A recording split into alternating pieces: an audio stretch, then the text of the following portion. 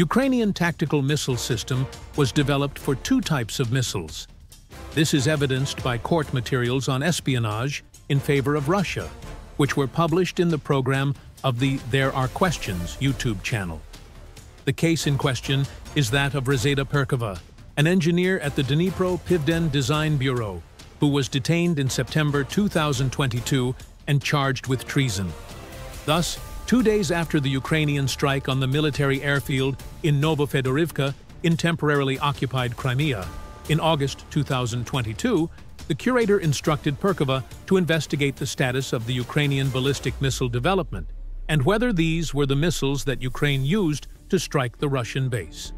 The next day, Rezeda replied that the creation of the Ukrainian operational and tactical missile involved the use of two types of missiles, one with a diameter of 900 millimeters and a range of 500 kilometers, and another with a diameter of 600 millimeters and a range of 280 kilometers.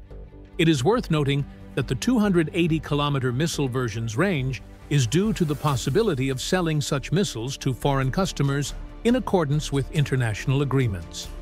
The 500-kilometer version was intended for use by the Ukrainian army, with no right to export. This range would have enabled the defense forces to strike deep into the Russian rear.